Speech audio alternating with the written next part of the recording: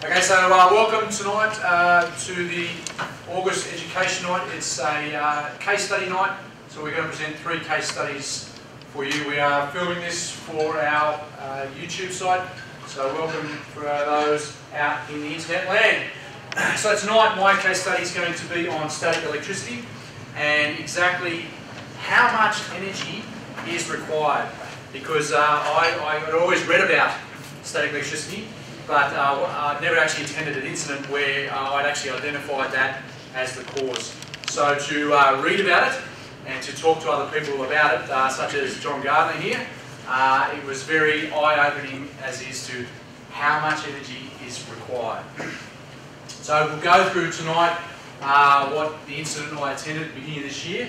We've got some CCTV footage of the actual incident, and we'll break it down and why and what happened, how it happened, and then we'll just talk about static electricity because there's quite a bit to it, and then the characteristics of explosions, and then I'll actually be able to look at the CCTV and break it down frame by frame, and that actually shows you everything that occurred nice and slow, and then we'll go into the origin of cause. So the incident was in February this year, Ozchem Weatherall Park. Now this is a MHF, which is a major hazardous facility. Now that means there's a lot of stuff in there. There was 800,000 litres of ignitable liquid on site, from xylene to thinners to terps to kerosene. Absolutely everything that you want or you don't want at a fire, it was there. What happened was they were transferring the liquid of all-purpose thinners from one IBC to another. IBC is a intermediate bulk container, so 1,000 litres, so 1 cubic metre. Explosion occurred, 2 people were injured and transported to hospital. So CCTV is here. Now the idea is to keep an eye out in this corner, is where all the action happens. Let's get rid of that. So we have 2 male employees. They are in the mixing area. This mixing area is actually bunded off. It's like an L-shaped brick wall, which saved the rest of the plant going up. So these are all IBCs full of liquids, just here and here. What they were trying to do is they had a small leak in one IBC, so they decided that we need to transfer that liquid from one IBC to the other. To do that, we will utilise a forklift. Now the forklift is actually a fire-safe forklift, so it doesn't produce any sparks. And this is what they were doing.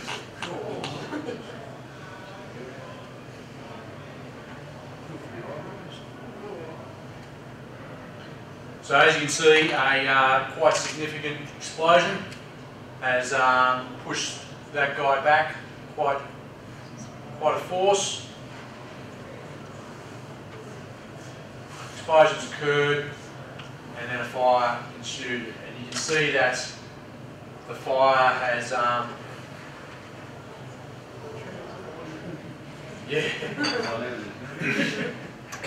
they give it a fair good go on this. Try and get it out. Yes, they did quite well. I'll just go back and just do the video again. Do they use just basic fire extinguishers? Yeah, so they just used, they had a hose reel which was pretty small, but then they used a lot of DCP, dry chemical powder, a bit of CO2. The video does go on. I'm only just giving you a short edited version, but you can see, it's a bit hard to see, but what they are doing is they are attempting to earth, which will come into play later, earth the both containers, and he's about to attach a hose connected to this IBC. Now you can still see the liquid bouncing around from the forklift was raised, so there's higher that, so it would go in there. So what happens is you'll see the orange man will actually turn the nozzle open, and that, so the hose is going in now. See that bit going in there? He turns the nozzle open, and within seconds is when the explosion occurs. So he's turned it on, and that's where it's occurred there. How would they zoom in that camera? You probably could, but I didn't get Channel 9 to do that for us, so we'll have to go with what we've done. Right, so fire crews arrived, and yeah, large fire in the mixing area, 2 lines of 38 used foam. There's underground storage underneath the grill. You'll see the photos in a second. And yeah, that fire continued underground into the next storage abundant area. And yeah, obviously the force of the explosion has pushed the brick wall out, and you'll see in a second. So here we have the scene. As you can see, the forklift is here, and you've got our IBCs which have been damaged. So this is the L-shaped structure I was explaining, and it's done its job in terms of protect all other areas from fire. So that now you can see how it's dropped down. It was up at a height during the scene. So this is a large storage container. It was empty at the time. These are our 2 IBCs. So that's on the other side of the wall. You can see the crack that it's pushed out on that pushing force, quite significant. So this is old mate's glasses. So he was standing obviously over here. He's been blown backwards, and that's where we found his glasses. So that's what I've numbered it. So we've got IBC 1, IBC 2 and 3. IBC 2 was the one being emptied into IBC 3. Now you look at IBC 3 and you can see, like without looking, I didn't have the CCTV footage till after the incident, and you can say that this has obviously been the epicentre of the deflagration. And you can see by pushing out, these are the weak points here, and that's why it's sort of broken in that. But you can say, well, okay, this is where the deflagration occurred. What's our ignition source? How did it ignite? Start looking at more, there's an earth cable, so that was going into the IBC, and for here, that looks all pretty good. But then we look on the other side, and where the IBC 2, and this is the earthing techniques that they are using. So we have a wire being attached, not at this end, but at the grip end, the alligator end. Now that's not normal practice. And where's the other end? It's over here. Where was the other end? Now they were doing that with the same clamp. They would get the frayed wire and then attach the clamp to that. And that's the other frayed end at the base of IBC 2. So the epicenter was obviously 3, the forklift was fireproof, so that was ruled out. Then the employees introduced an ignition source, so that was ruled out as well. So let's talk about static electricity. What is it? Okay, it's just an electric charge due to the loss or gain of electrons. That electricity is a stored or potential energy. Okay, potential energy is source. And that's when you observe static electricity the most, is when that discharge takes place. You rub your on the carpet and that's how you go. That's when you see static electricity. And now what is happening is there's a transfer of energy from a higher energy here, excess electrons, to less electrons, and that's that charging or the neutralisation or the equilibrium of both. One body takes positive, the other takes a negative. Now I've got to make sure I'm correct here, because I think I'll be found out very easily with the experts in the room. So the charge remains on the outer surface of the bodies unless they come into contact with or near a less charged, uncharged or oppositely charged body. At such time the charge may pass from one body to another and neutralise. When sufficient charge accumulates to break down the resistance of insulation atmosphere, an arc of very short duration and electrical discharge occurs. So this is our problem. It is this resulting arc that is capable of igniting suitable flammable materials, gases, vapours, or dust. Proper grounding is required to prevent this. So it's a safety measure. It's a work practice that has caused this. Static electricity charges are produced during the flow of ignitable liquids or through turbulence. Get away. In mixing or discharging liquids into or from tanks of other containers. So this is the written literature in NFPA 921. Now, in dry air, when you walk along and you touch something in the room, that can produce electric discharge of 5 to 25 kilovolts. Kilowatts. 5,000 to 25,000 volts. And that energy is 20 millijoules. Okay? Now, the test that they've done on normal methane to ignite it requires 0.22, a quarter of 1 millijoule. So think about that, a quarter of 1 millijoule. That's all that's required to ignite pentane. Now pentane is the main product of petrol. So we're thinking now ignitable, all-purpose thinners.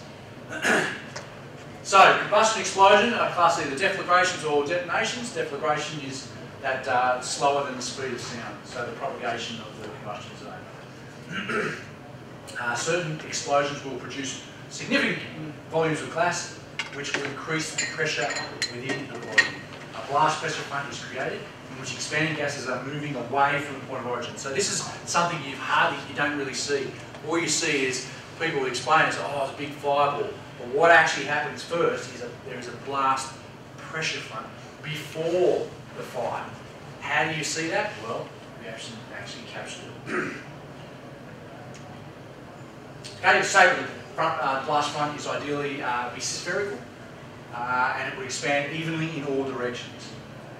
Okay, so for explosions to occur, you need to be within the LEL and UEL, the gas vapor, and the ones near their optimum produce the greatest amount of pressure. That's slightly rich of the Stoichiometric region, which is the ideal. So these mixtures produce the most efficient combustions, therefore the highest flame rates, the greatest rise in pressure, and the maximum damage. That's like Roselle. Roselle was an optimum mixture, huge amount of damage, collapse of structure, etc.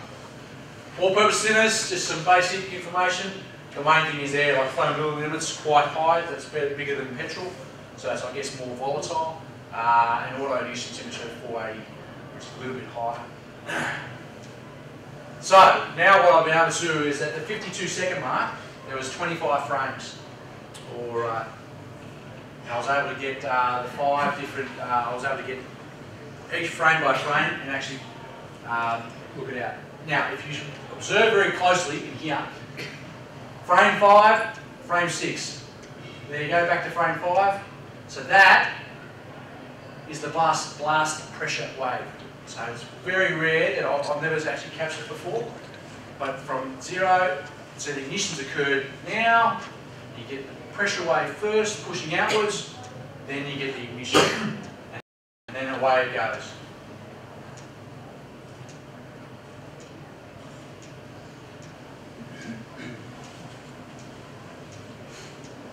So that was easily done. Once I'd been able to look at that, I could see the actual blast pressure wave. So the hypothesis of the point of origin being obviously 3 is supported because of this, the damage, the CCT footage, and once the valve is opened, it was only within a second or two that the flow of liquid was coming from IBC 3 to IBC 2. So that, sorry, go away around, IBC 2 to IBC 3. So that means that the grounding was not correct, a build-up of electrons was created, and there was a devastating discharge. Forklift was ruled out, there was no naked flames, mobile phones were out, they weren't allowed. Yes, they weren't introduced into ignition source, so incentive was also ruled out. So it was an accidental fire. The cause of the fire was ignition of flammable liquid vapours due to a static discharge. Flow of liquid thinners from one container produced a static discharge, which produced a deflagration. Any questions? Just wondering. Sweet. The fact that work practices weren't followed. Yes. Did they avoid the insurance policy? Or the cover? Yeah, good question. I don't know. Work cover got involved, and I know that there was a lot of other work practices that were very dodgy, and yeah, I think they're being prosecuted. No, but the insurance company be able to walk away from that. I'll just tell you, litigation is on hand, For that particular. Oh. and that's as far as I'm going to go. Oh, there you go. Oh, so did you attend this one? No. Oh. I do have to step away. Ah, there you go. So that's my experience. So it's not much. It's a empty amount of energy is required. Static electricity to ignite. So be careful. You've got to earth. Yes, John, please. I know you're biting. So that while you're earthing it, this is one thing. the other thing is really important is that the two containers have to be electrically bonded together so that when the voltage on one goes up, voltage on the other goes up. So normally you take it to ground, Yes. assuming that it's Ground around is- ground, but it's critical that the potential on both is exactly the same because they won't get good. Very good. What else did I miss there? That's good. But there would have been some connection, but it wasn't enough. Correct. Oh, You okay. know, even with those strands of wires just Yes. touching, Ah. there wasn't enough. It wasn't a good enough bond. Yeah, and that wire should not have been used. It's a shocking wire. If there's so little static electricity required, why don't we have more fires at petrol stations? Oh, John, please answer that. Yeah, there's earthing and bonding all of the stuff in petrol stations is a big part of the whole installation. Everything is all grounded, big potential bonded, pumps, hoses, and a whole lot. And there have been cases, reported cases where you get a static discharge from the car when you touch it on a windy day. Yes. But as far as I'm aware, just when the nozzle is actually touching the car. That's enough. There's a very famous video on YouTube that you can look up. It's from the States, and what happens is they've got the lock-on pumps that we don't have anymore except for high-flow diesel. But they've still got them for petrol there, and she locks on the pump, so it's pumping in the car, and she goes and gets back into the front of the car in the driver's seat to reach her bag or whatever. Gets back out again, and of course she's brushed across the thing upholstery. She walks back round to release the lock on the pump and discharges, static discharge at the point where the petrol's flowing into the tank. And it's quite a decent sized fire. So a bit of vapour accumulation. Yeah, the vapour accumulates around the tank, around the filler, sorry, and as she touches the hose to release it, it goes. Consider, yeah, if you put in something like service station explosion or something like that, you get it. Beautiful.